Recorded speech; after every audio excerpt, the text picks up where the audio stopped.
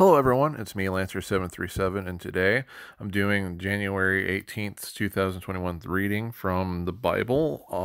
I'm getting this from the Catholic Bishops' website, United States Conference. This is Monday of the second week in the Ordinary Time, and I'll do the first reading. I'm going to do two readings. Reading 1, Hebrews 5, 1 through 10. Brothers and sisters, every high priest is taken from among men and made their representative before God, to offer gifts and sacrifices for sins. He is able to deal patiently with the ignorant and erring, for he himself is beset by weakness, and so for this reason must make sin offerings for himself as well as for the people. No one takes this honor upon himself, but only one called by God, just as Aaron was. In the same way, it was not Christ who glorified himself in becoming high priest, but rather the one who said to be him, "You are my son. This day I have begotten you," just as he says in another place, "You are priest forever according to the order of Melchizedek." I might have said that wrong. In this day, when he was in the flesh, he offered prayers and supplications, I just fumbled that, with loud cries and tears, to the one who was able to save him from death, and he was heard because of his reverence. Son though he was, he learned obedience from what he suffered, and when he was made perfect, he became the source of eternal salvation for all who obey him. And next we're going to do the final reading. Oh, wait.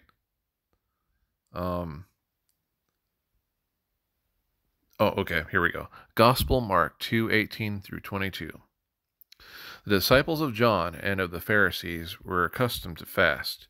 People came to Jesus and objected, "Why do the disciples of John and the disciples of the Pharisees fast, but your disciples do not fast?" Jesus answered them, "Can the wedding guests fast while the bridegroom is with them? As long as they have the bridegroom with them, they cannot fast. But the days will come when the bridegroom is taken away from them, and they will fast on that day. No one sews a piece of unshrunken cloth on an old cloak. If he does, its fullness pulls away the new and the old, and the tear gets worse. Likewise, no one pours new wine into old wineskins. Otherwise the wine will burst the skins, and both the wine and the skins are ruined. Rather, new wine is poured into fresh wineskins." What is being, I'm jumbling this. What Jesus is trying to say is, you must be completely ready to practice the new ways. You should not be mixing the two together. And he's also saying that they're in celebration because Christ is there and there's no need for fasting. There's not much to say to this other than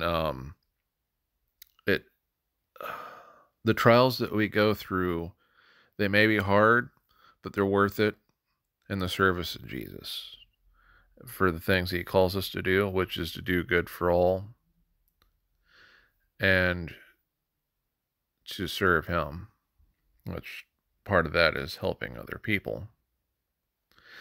Anyway, I hope you guys like this, and I wish you all good luck, and I promise I will get to the comments.